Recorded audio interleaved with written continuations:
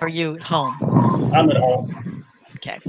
All right. Hello. Welcome, everyone. So glad to have you here tonight from wherever you're joining us this evening. My name is Sam. I work here at Third Place Books and work in our author events program. If you've ever been to one of our stores, you might recognize me from readings past. And right now, of course, we're doing all of our readings online, a program that I started cheekily referring to back during quarantine as Third Place Books from our living room. But as you can see tonight, I'm here in our store where you can recognize, maybe if you know our Lake Forest Park store, this royal purple curtain behind me in our stage area. I am so glad to be here tonight with two writers who are like, to me, growing up in bookstores, haunting bookstores and libraries, these are two giants of modern American letters, and I am thrilled to have them both virtually here with us tonight. I think this is going to be an amazing conversation. We've been having a great time behind the scenes already. So get ready. This is going to be a great evening. Before we begin, I have just a couple of quick announcements. Tonight, of course, we are here to celebrate a book, as we are anytime we do this. And the book is In the Valley. It's the new collection from Ron Rash. It has an incredibly cool cover. I love the presentation of this book. I love the concept behind it. Just flipping through and reading the first paragraph, I was telling Dorothy Allison, reading the first paragraph of the first story, I was just hit in the chest by it.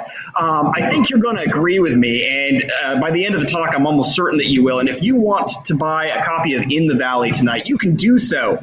There's a buy the book button. It is down at the bottom of your screen. It actually might be on this side because it might be mirrored. It's a green button. You can go ahead and click on it. It'll take you through to thirdplacebooks.com where you can order a copy of In the Valley, and we will ship it to you anywhere in the United States. USPS Media Mail, supporting our United States Postal Service, which small businesses like Third Place Books rely on. And if you're here in Seattle, you can also have it available for pickup at one of our three neighborhood locations, Lake Forest Park, Ravenna, or Seward Park. You can grab a copy there, or you can put one aside tonight and pick it up at any point. And no matter how you pick up your book, just thank you so much for your book purchase and for your support. Your book purchase is what sustains this author events program, is what sustains Third Place Books, especially during this highly unusual year. It is also what keeps authors like Ron Rash able to write and able to stay on the road, whether virtually or in person, and able to keep working. Authors like Dorothy Allison is what supports these writers who you love and allows them to keep telling the stories that we love them for. So don't be shy. Pick up a copy tonight. I think you'll love it, and this is a book that has been published to very, very high praise indeed. So we hope that you'll hit that buy the book button, and we'd love to send you a copy of In the Valley. We're doing a lot of these events right now, 2 to 3 of them a week, mostly on this platform, Crowdcast. And if there's something else that you'd like to see, I encourage you to go on our website, thirdplacebooks.com, check out our online events calendar, see what else we've got coming up. We have some great events, some ticketed events with folks like Frederick Bachman and Helen McDonald, the author of H is for Hawk, and also some many free to register for events with all sorts of great authors, local, national, international, authors from all over the world. There's sure to be something else you'll enjoy. You can sign up for our email newsletter there. You can follow us on social media at Third Place Books on most platforms, and you can also even follow us on this platform, Crowdcast, where you'll get a notification anytime we go live with a new event. Finally, I know many of you will probably have questions for Ron tonight, and we are here for that. At the end of the evening, we'll leave some time for questions. If you have one, you can drop it into the Ask a Question box. It is conveniently located below the Buy the Book button. So when you're visiting that, you can also check out the question and answer box. Put your question in there. We'll get to it at the end of the event. And thank you so much again for your attention and for attending this evening. And now, without further ado, I am so thrilled to introduce the two authors joining me on screen here. Ron Rash, somebody we've been looking forward to hosting since we first saw In the Valley announced. Ron Rash is the author of the Faulkner finalist and New York Times bestselling novel Serena, on which In the Valley is based and tied in with. In addition to the critically acclaimed novels The Risen, Above the Waterfall, The Cove, One Foot in Eden, Saints at the River, The World Made Straight. 4 collections of poems, 6 collections of stories, among them Burning Bright, which won the 2010 Frank O'Connor International Short Story Award, Nothing Gold Can Stay, a New York Times bestseller, and Chemistry and Other Stories, which was a finalist for the 2007 Faulkner Award. Twice the recipient of the O. Henry Prize, winner of the 2019 Sidney Lanier Prize for Southern Literature. He's Paris Distinguished Professor in Appalachian Cultural Studies at Western Carolina University. Tonight he's joining us from North Carolina. And joining Ron is Dorothy Allison. Yes, that Dorothy Allison, the author of South Carolina. She grew up in Greenville, South Carolina, the first child of a 15-year-old unwed mother who worked as a waitress. The first member of her family to graduate from high school, Dorothy Allison attended the Florida Presbyterian College on a National Merit Scholarship and then studied anthropology at the New School for Social Research. She's now living in Northern California, which has been an exciting place to be the last couple of days, and we're very, very glad that she is able to join us tonight. She describes herself as a feminist, a working-class storyteller, a Southern expatriate, a sometime poet, and a happily born-again Californian in spite of everything. Please, from wherever you are joining us tonight, put your hands together for Ron Rash and Dorothy Allison. Wow. Very nice. He's kind of sweet. He's in Seattle? Are we talking Seattle? Third Place Books. Do you realize that we are like a big triangle of the United States?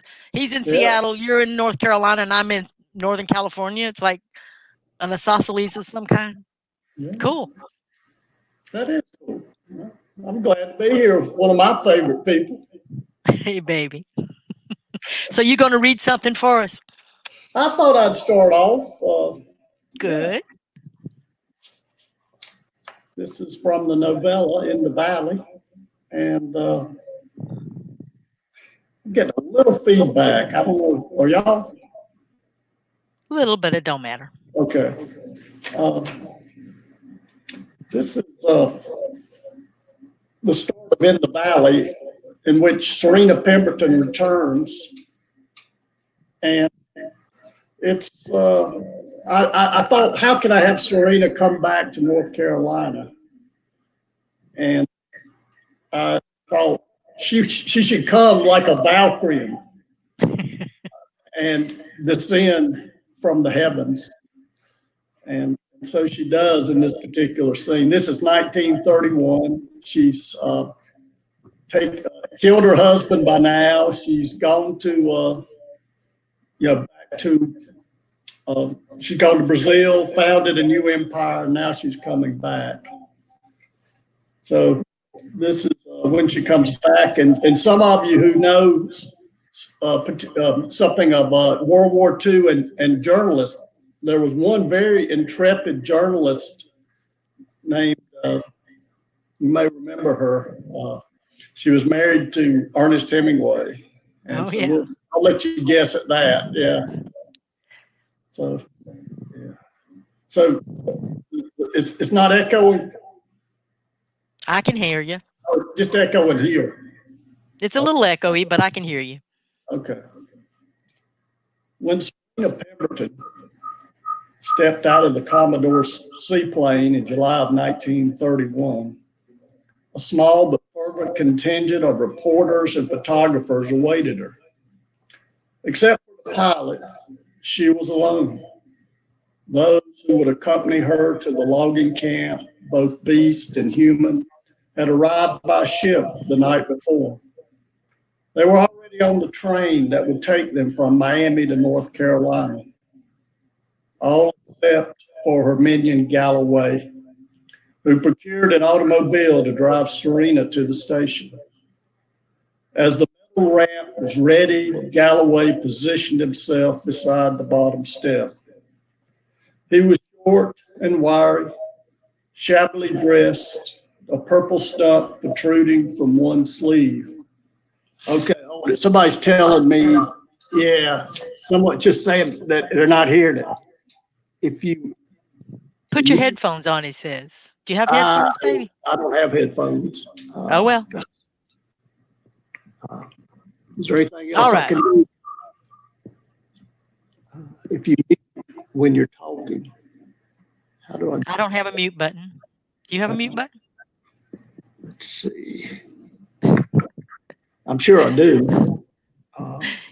Pity I can't send my girlfriend to help you. She set my system up, and I don't have a clue how it works. Yeah.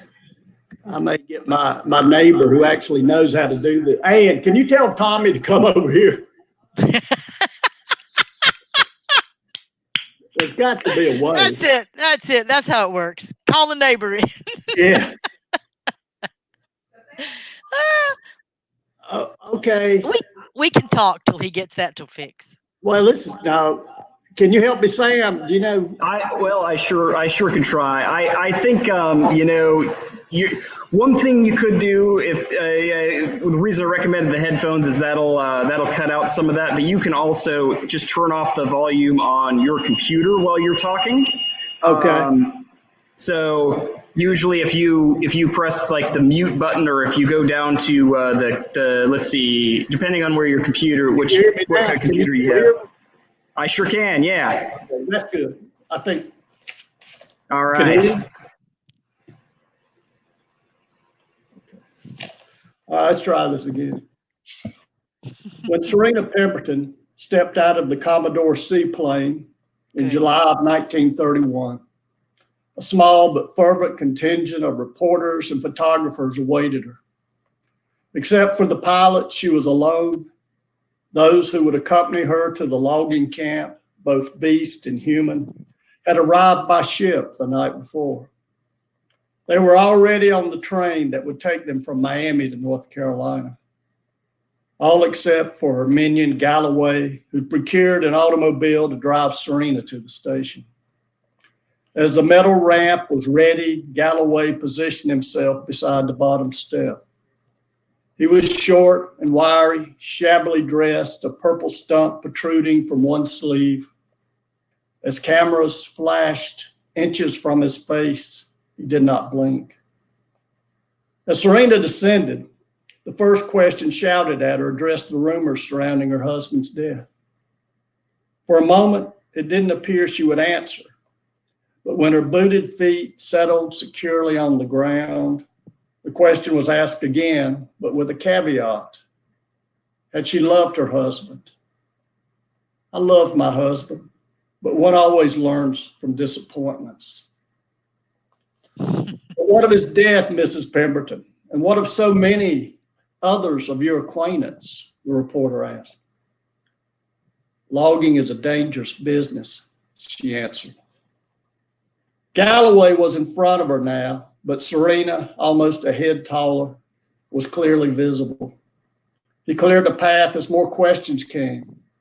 Would she continue to fight against the national park? And would she address the rumor that she was connected to the recent demise of Horace Kephart, the park's chief advocate?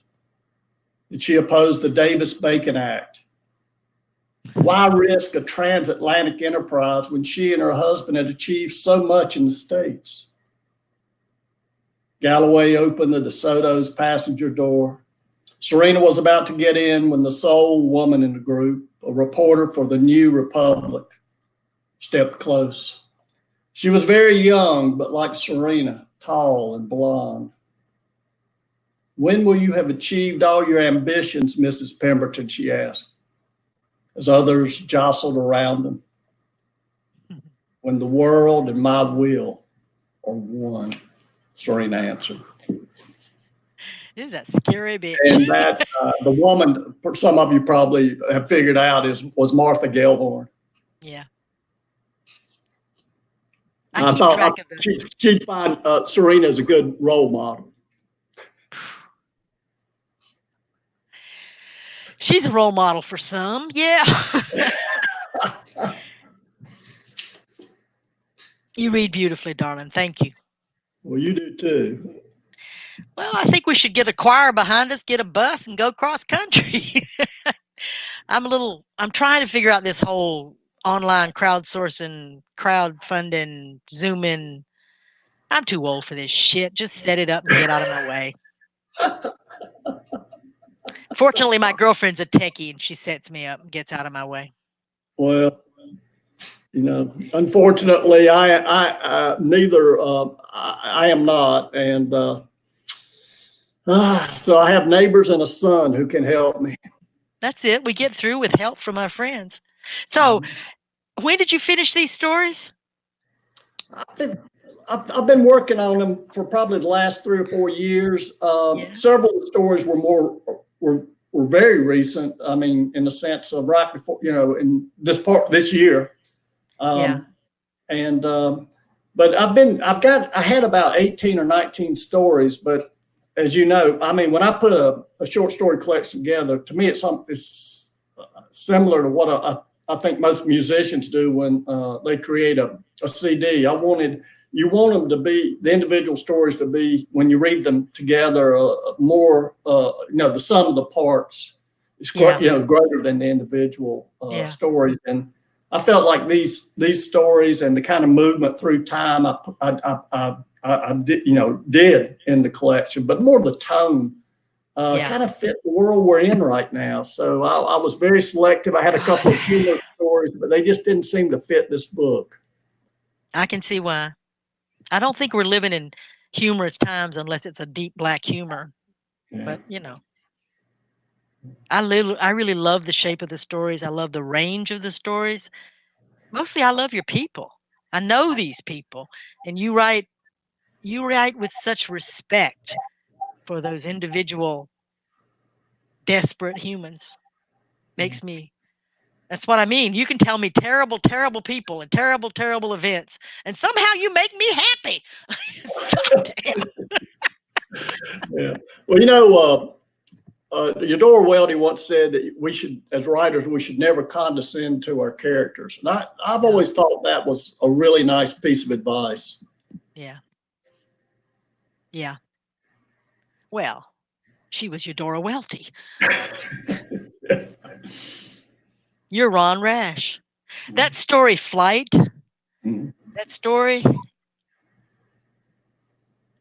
you write with such restraint about the violence in women's lives that it just breaks my heart. And it's so hard to find people who can write true and from the inside and make me understand that girl from a whole different I mean, we're going along and I'm getting her and I'm following along and I'm thinking, oh, okay, this is one of Ron's women. And then you get her as an 8-year-old and that one flash, and everything changes. That's what I find in all your stories. I'll be going along, there'll be events, and then there'll be a moment of revelation. You'll give me that inherent respect. Do you know what I'm talking about? Well, that's what I try to do. Yeah. I mean, I hope that's my hope. I've always tried to give that, respect to the characters and also their situations. So William Faulkner has a great quote. He says that he believed that most people were a little bit better than their circumstances ought to allow. That's nice. Yeah. That's nice. And I think that to me is where, for me, is one of the most interesting aspects when trying to create character. Yeah.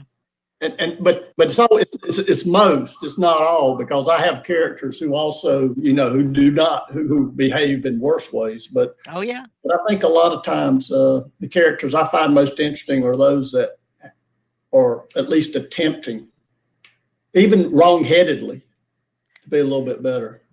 There was a story you wrote about crack addicts, and that whole scene where the man goes out and to where the crack addicts are living, and the parents are living in a mobile home or a trailer out in the yard, and the son and his girlfriend are in the house, which is, a complete wreck. Well, I live down the road from my local drug dealer, and I watch all the meth addicts come up the hill, and every time they come up the hill, I remember that story. And there's a way in which, I'm not going to throw rocks at them. I'm not even going to threaten them. I'm just going to watch them and see a Ron Rash character coming up the hill. It's a human dimension that you give to people, even people who have become terrible to themselves, It gives me hope when I read your stories, baby. Well, That's as good a compliment as I could ask. I was telling somebody today that, you know, Dorothy Allison likes my book. I don't care about anybody else. If I can please Dorothy. And the one thing I do know that if I do, that the kind of, you know, as you say, the characters I'm writing about, you know them. Yeah. In ways that a lot of readers wouldn't. And you know whether it's, I'm getting it pretty close at least. Well, you and I are always also writing against the myth of the Southern writer. And Yeah. let me just say, we got this whole, in some ways, it's an advantage, you know, because we're a genre and we get our own shelf, Southern writers. But I'm living in California and I'm looking around me and I'm seeing people I recognize from my childhood and hearing stories that are Ron Rash stories. You haven't written them yet because you ain't been here.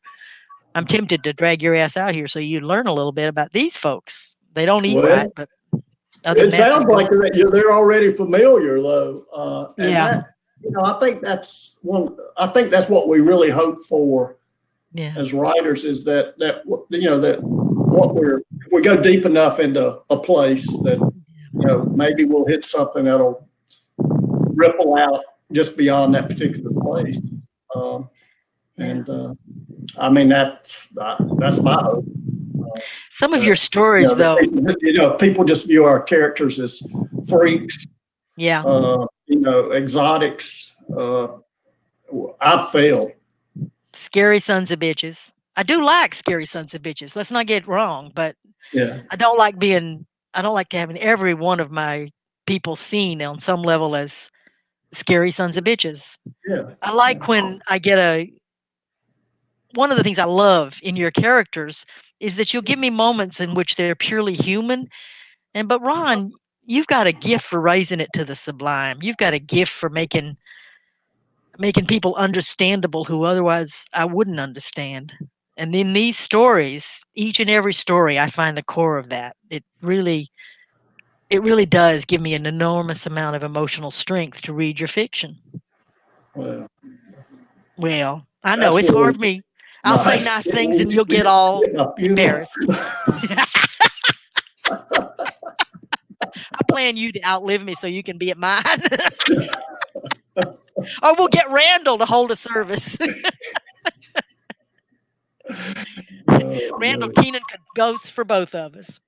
Yeah. Well, but I think you're bringing up something that I really feel. And I was actually talking about this when I teach my fiction writing class, that I always like to use Bastard Out of Carolina because I say there's a moment in that novel, I don't want to give too much away, late in it, where the mother has to make a decision. Yeah. And I said 95% of writers, even good writers, would not have made that decision that she made in that novel. Yeah, I said, you're too honest a writer not to. Mm-hmm. And so I had several students who had read it, and they understood exactly what I was talking about. Yeah, I mean, that to me was that you know, a lot of times, you know, I kind of get tired sometimes hearing people talk about how brave writers are. And I mean, I don't consider myself brave, but I do think there is something about honesty, and maybe if you want to call some of that brave courage, I don't know, but particularly when you wrote that book, I thought that was a really honest, and it goes against what the reader wants. What you lose track of is it's easier to be brave in a room with a locked door at a long distance from the people that'll shoot you in the head, you know? But it's also, I think the need for bravery that both you and I confront constantly is that I don't want to deny or lessen or humiliate the people I love when I put them on the page. Mm-hmm. And that's what I feel in a great story, in which really the language has to rise above the characters to carry the characters. Do you know what I mean? Yeah. It's almost like gospel music or good country western. We're going to differentiate between some of that bonkadoodle shit and good music. We're trying to do good music. We're trying to sing a powerful song. Yeah. Well, with a locked door. there's a great quote about country music. I can't remember who said it, but he said it's 3 chords and the truth. Right, right. Well, you can give me 2 chords and a lie, and I'll follow you further. But it's got to be a good damn lie. You tell good damn lies.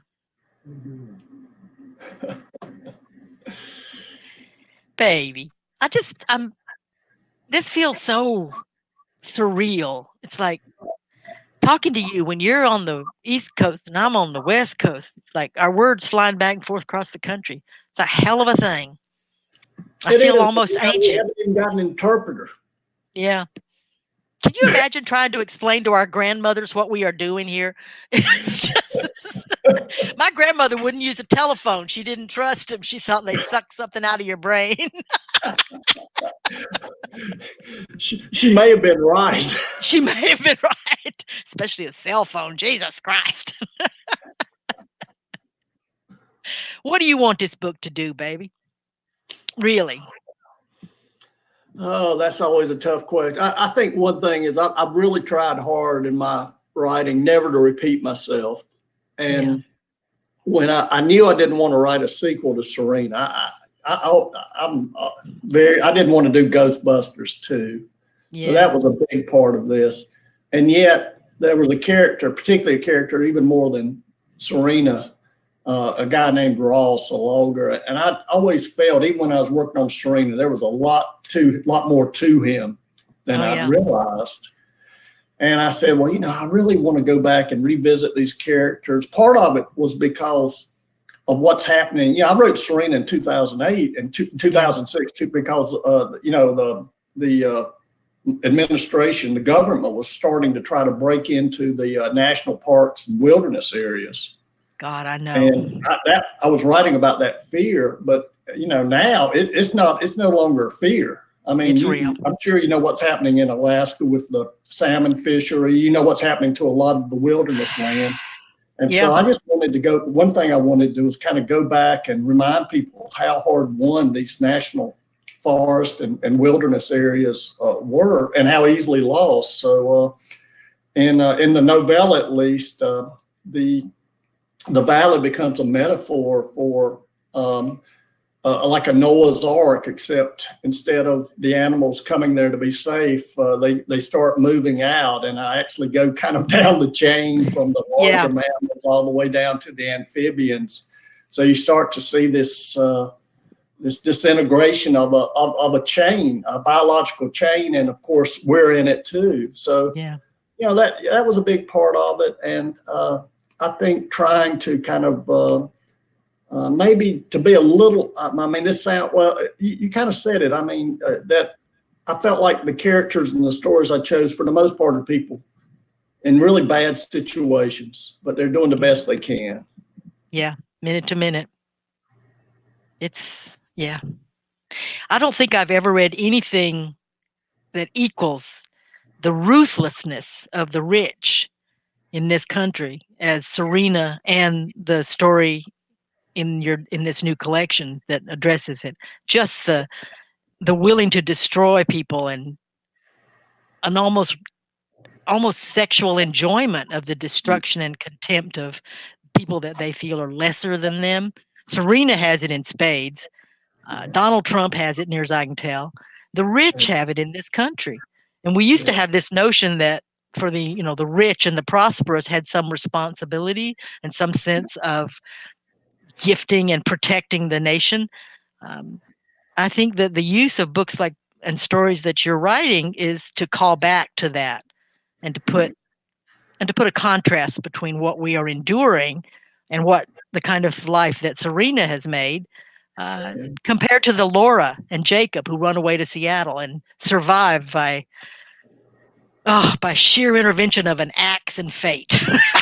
I'm so glad you used that axe so well in that story.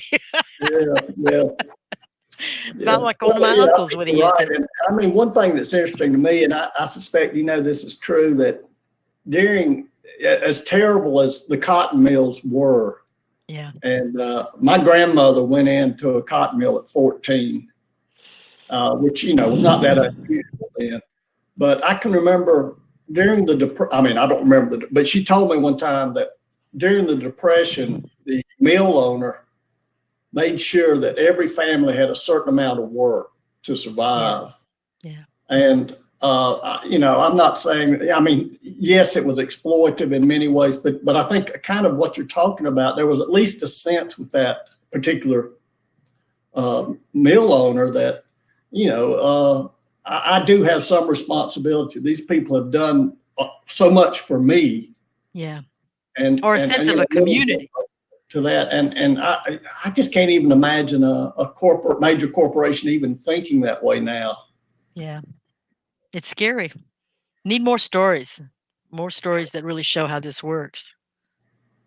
But every now and again, a shred of hope. To me, Laura in Seattle with little Jacob is a shred of hope. And I'm glad to have read the new story, because it gives me more of her story.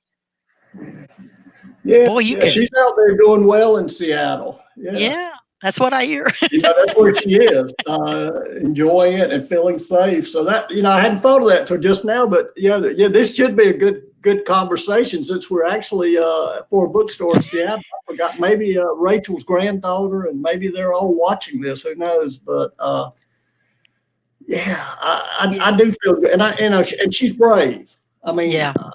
That's what I mean, you know, there's certain characters that you start to care a little more for than the others. And she was one that I kind of really came to care about. I wanted her to get away from Serena. And you don't always give me that kind of thing. And that you gave it to me was a great gift. Me than all the other readers who are going to find it. But you give me characters like that. The young woman in Flight, you give me that character. She's made her place in her safe place. Yeah. Every now and again, Ron. Every now and again, you give us a little hope. You always give me great language and complicated characters, but you don't always give me much hope, son. Well, we need it right now, you know. God, yes. But it's funny because how people perceive me. You know me well enough, but I went in to our rec centers are still open, and I went in there, and the woman who works there, and I've known her for probably 20 years, said that, well, you know, one of my friends on your books, and I just mentioned that I knew you, that you come in like 2 or 3 times a week, and she said, well, what's he like? You know, and this person said, well, you know, he's friendly. He says hi. He always says. She said, what's he really like? I think she was expecting her to say, yeah, he's really disturbed. We're writers. We're all disturbed. Yeah. I think it's funny that we both have children who are trying to write books or stories. I've got a 28-year-old son who's writing his first novel. And you got, how old is your girl? She's 31 now. So, you know, grown-ups making a strange and interesting choice. They should know better watching us. Well, I warned her. You know, I warned her about, you know, being, you know, a writer. She knows what it's like. She's seen me, and my, you know, but I also warned her not to teach because her parents are teachers, and she's done it anyway. And my son has taught and now a principal, vice principal.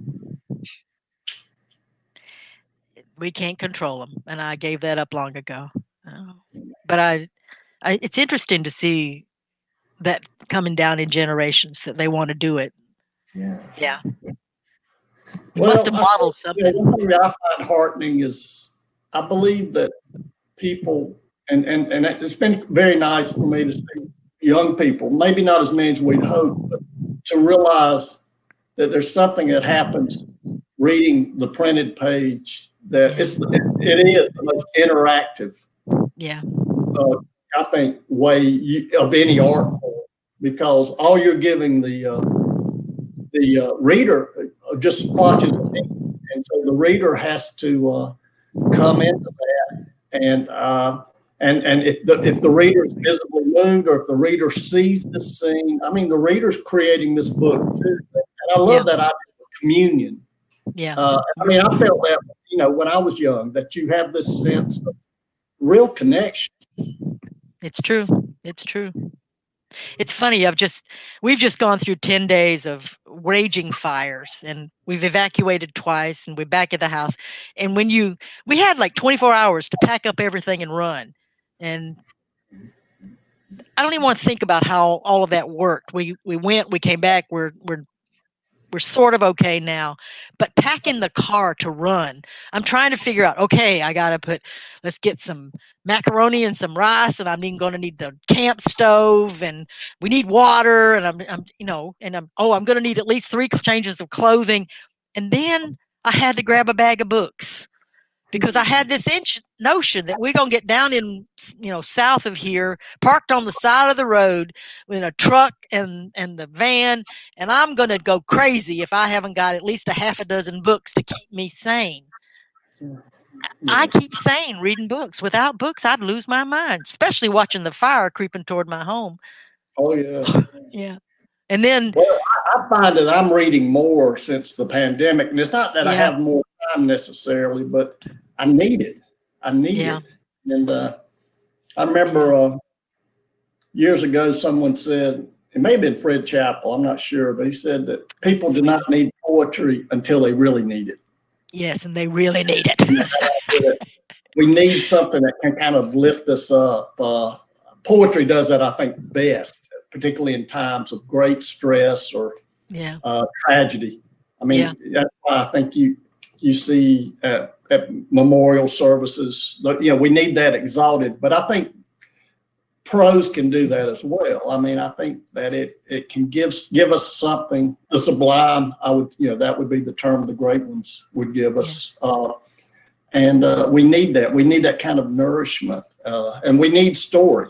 And I think partly because we need some kind of coherence. Well, it helps you also to look outside your own life, or look at your life as a story. And I've always found that helpful. I always told myself, I'm going to have a great ending. I'm going to have triumph and justification and great sex, all on the page. Good for you. Well, it sorts how I pick books up. It's hard. It's very hard trying to sort what I found myself putting in the bag of books, half a dozen new ones that I've picked up in the last few months, but a half a dozen of old ones that I know that I can read again and take energy and strength from. And that's how I feel about the stories that you write, Ron. Even the ones I've read over and over again, I want to read again. I can read The World Made Straight any day, and it will make me feel like the world makes sense. Well, that's great. I'm glad it does that. It's this is a practice of humiliation. You got to accept compliments. Right, I am kind of going back to books that I've read before. It's like revisiting friends. It really is, and it's interesting how our tastes change. But a lot. It's wonderful. Sometimes I fear if I read a book that meant so much to me, perhaps in my 20s. I'm going to go back and be disappointed. And occasionally that happens. But for the most part, I just come away and say, wow, how much more was in this. And it's because of living. I mean, we've lived long enough. And that's one reason when I taught community college for 17 years. And what I loved were night classes because I would teach a literature class. But these were older students. These were students that had jobs. Some of them were in their 30s, 40s, and 50s even. And when we read literature, they got it because I can remember a woman. We read To a Mouse by Robert Burns, and she said, 6 months ago my trailer got destroyed, and I felt like that. What he was talking about, the best laid plans of mice and men. And those students got it, and they were so hungry. And that's still probably the best. No, it is the best teaching experience. I teach at a university now, and I have a lot of nice students, but those students, they had lived, and they didn't find literature, it's depressing. No, they found that, no, this is the way the world really works. Transfiguration. I reread Sula about every other year. It's one of the greatest novels I've ever read. And the glory of the language. And I know it was Ohio and all that stuff, but you know, it feels Southern to me. It feels like my family. Yeah, And it's absolutely. what I go for in stories. I'm looking for some echo of the people I've loved most in the world that nobody else seemed to understand. Yeah. That's perfect. Oh, honey, I can't read these questions. I'm getting semi-blind.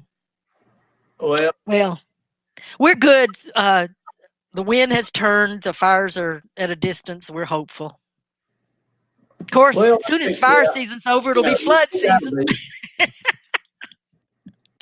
Oh, God.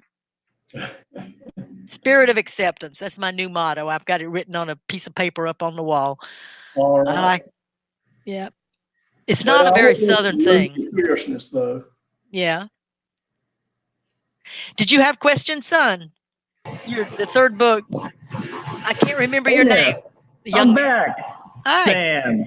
Thank you. It's been so great to listen to the two of you, just on everything. And I hope everyone out there's been enjoying as well. Really, truly, just a conversation between old friends. And you, Dorothy, you just reminded me I need to reread Sula as well. I think that is one that you've just got to. It'll pay you. It'll help. It really, yeah. It's. I'm not a big rereader, but.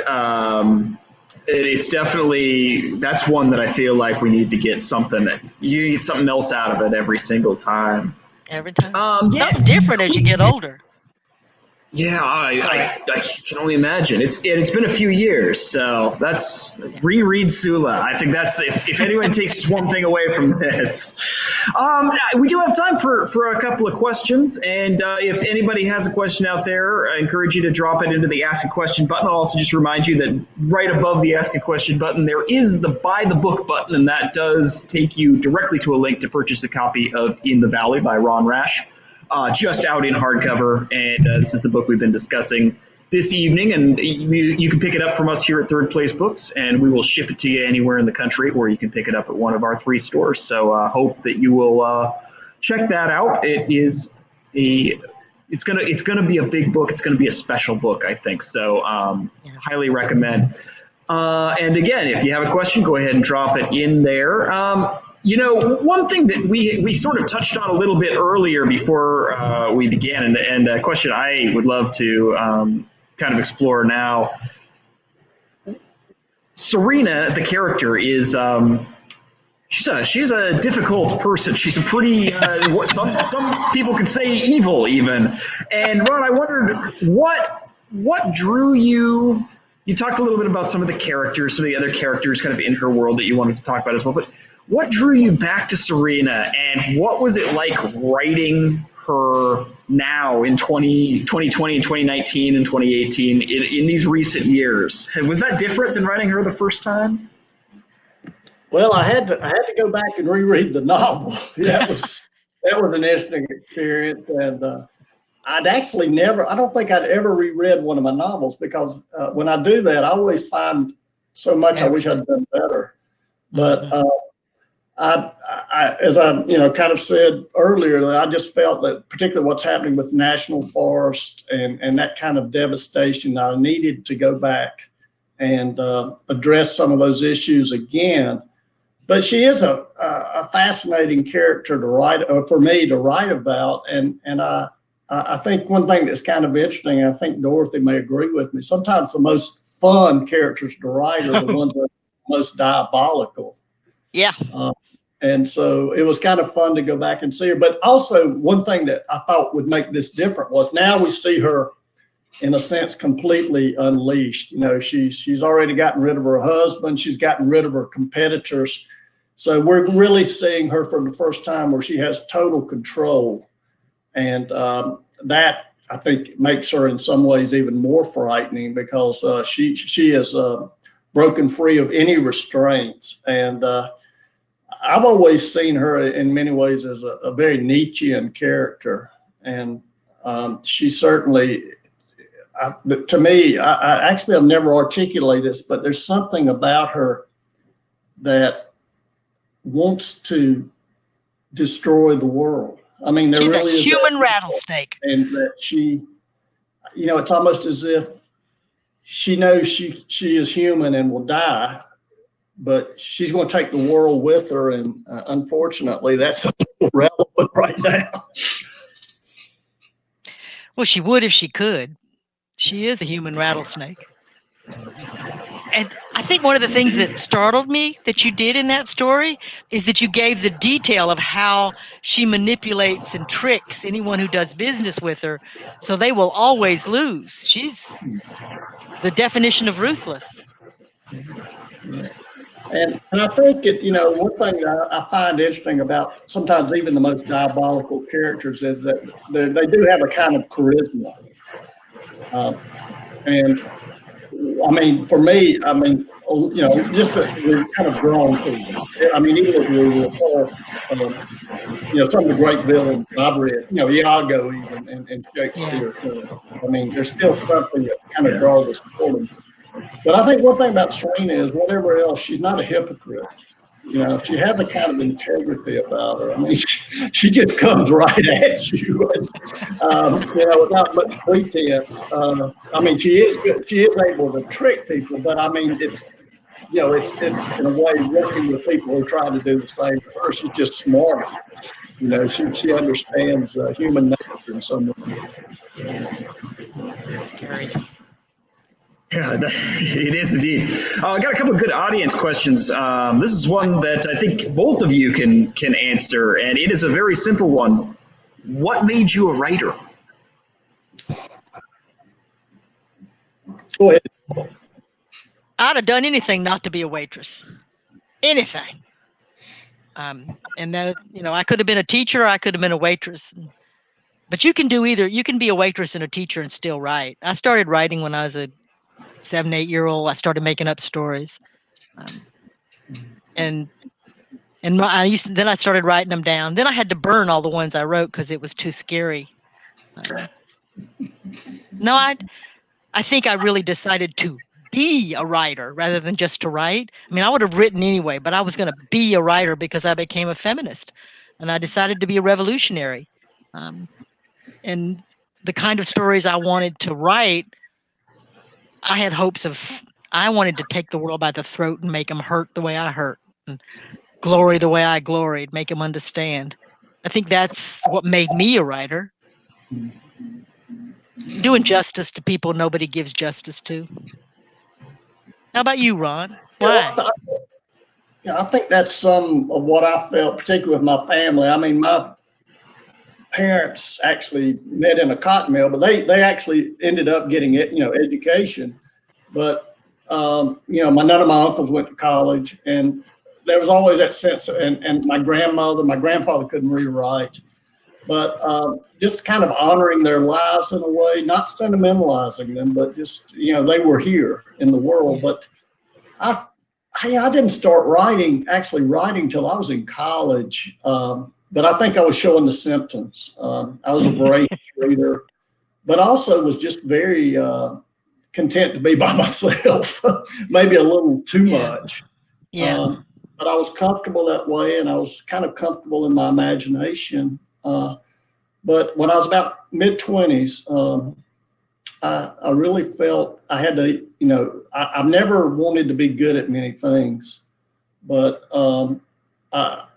I kind of came to a crossroads, and my father died, and pretty young. He died young, and I just thought, do I want to live my life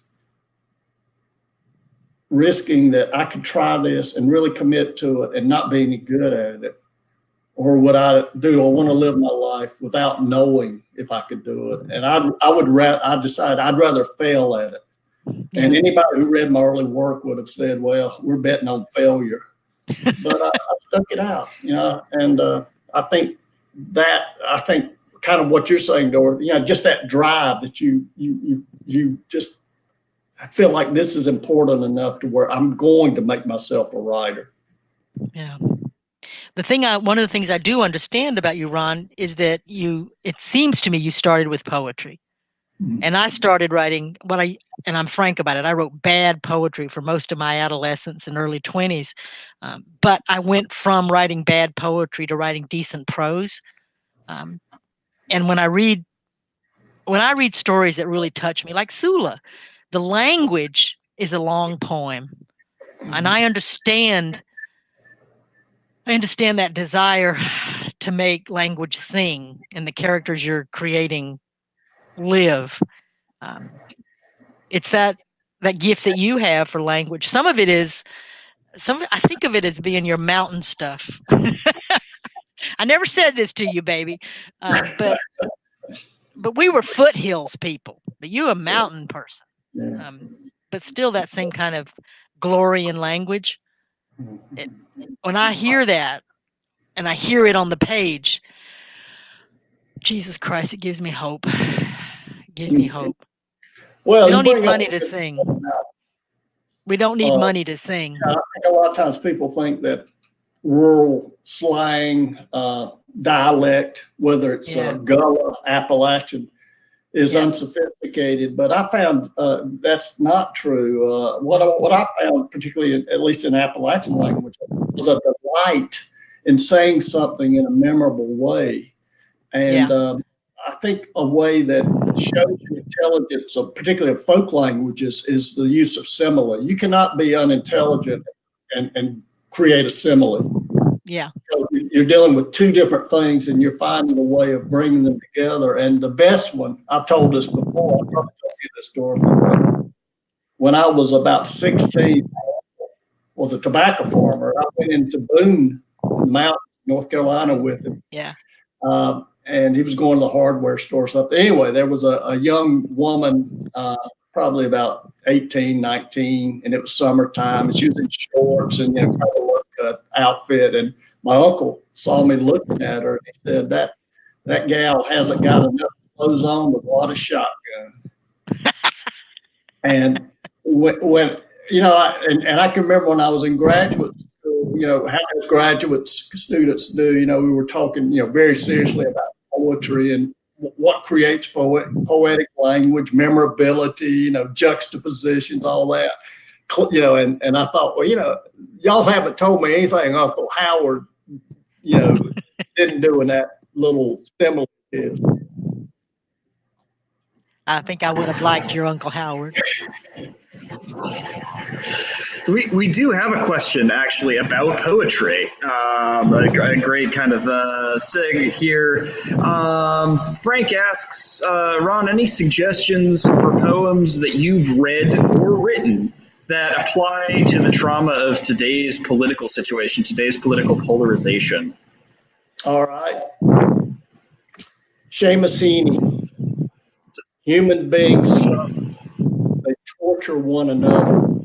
They get hurt and they get hard. No poem or play or song, fully right or wrong, inflicted and endured. The innocent in jails, beat on their bars together. The police widow in veils faints at the funeral home. The striker's father stands in the graveyard dumb. History says don't hope on this side of the grave. And then, once upon a time, the longed for title of justice can prevail, and hope and history rhyme. Pray for a great sea change on the far side of revenge, for a further shore reachable from here. Perfect. That's the best I can do. Beautiful. Beautiful. Thank you, yeah. I've got a question here for you, Dorothy. Are you ready for it? I'll try. Okay. What have you been working on lately? Oh my God. Other than packing and unpacking and trying to save the garden, I actually am in an awkward place because I was 3/4 done with a novel. I wrote 3 books and they're in the barn, and I never give them to my publisher because they weren't. Stuff happened.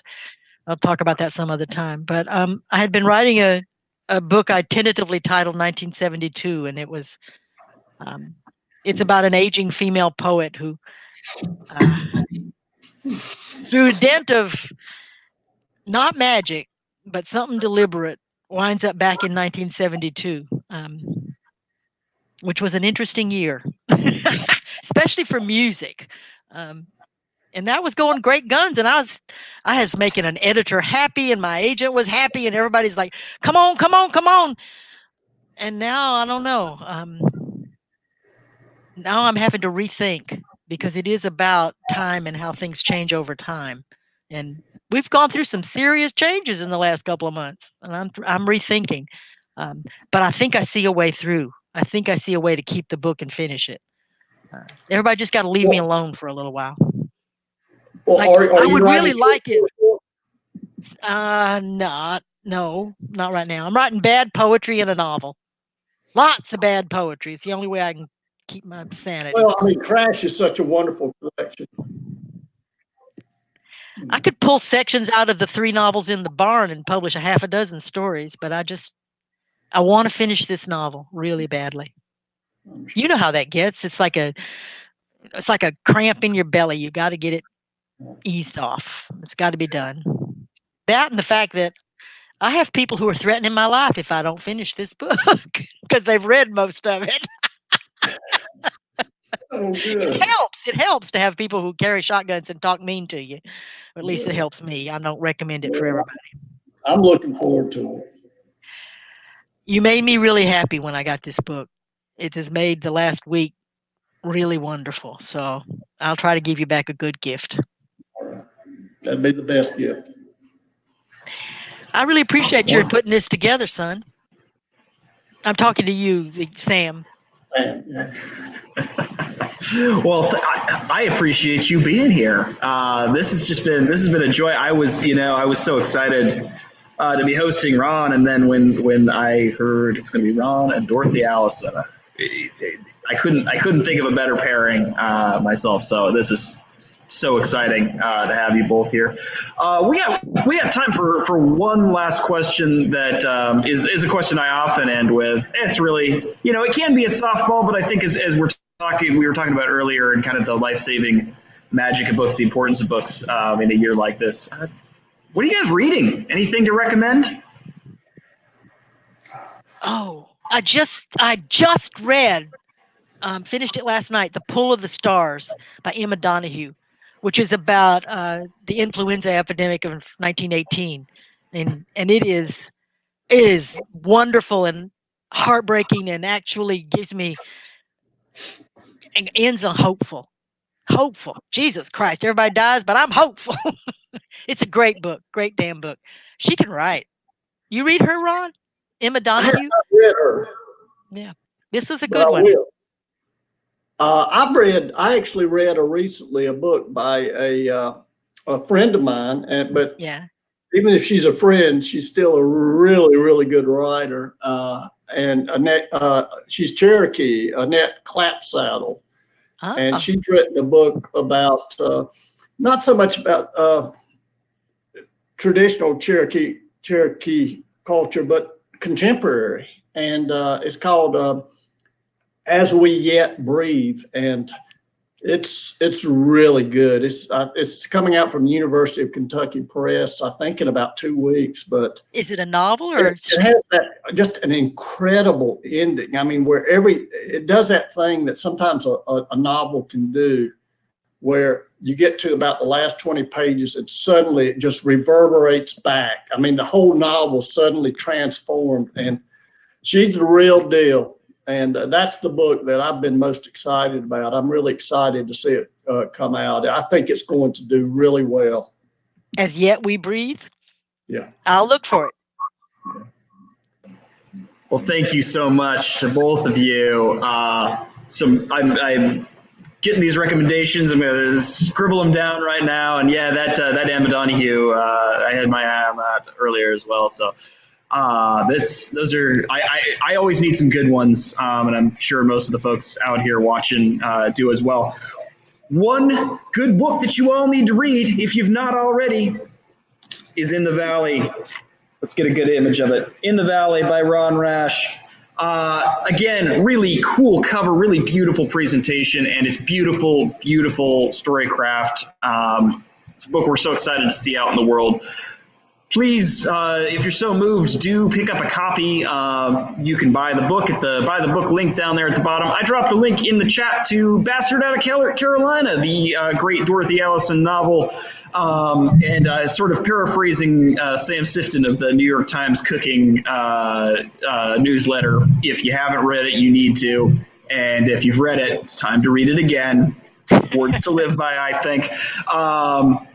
Thank you so much, Ron Rash, Dorothy Allison. It has just been such an absolute pleasure to have the two of you here this evening. And wherever you are out there around the country, around the world, thank you so much for joining us for this wonderful, wonderful conversation. It is always our pleasure to welcome great writers, and certainly these two fit the bill. Ron, good luck with the rest of your tour, and thank you so much for joining us tonight. And Dorothy, thank you as well. And please be safe out there. We're thinking of you, and hope that all turns out well there in Northern California. From wherever you are tonight, thank you for tuning in with Third Place Books, and read good books, do good work, be safe, be well, and we will see you next time. Thank you so much. Thank you, Dorothy. Thank you, baby. Great we got to stay connected better. Hell, we could do these for days. Yeah. I got to go check on the highway patrol, make sure we're still not don't have to run again. Be safe. You guys take care. Bye-bye.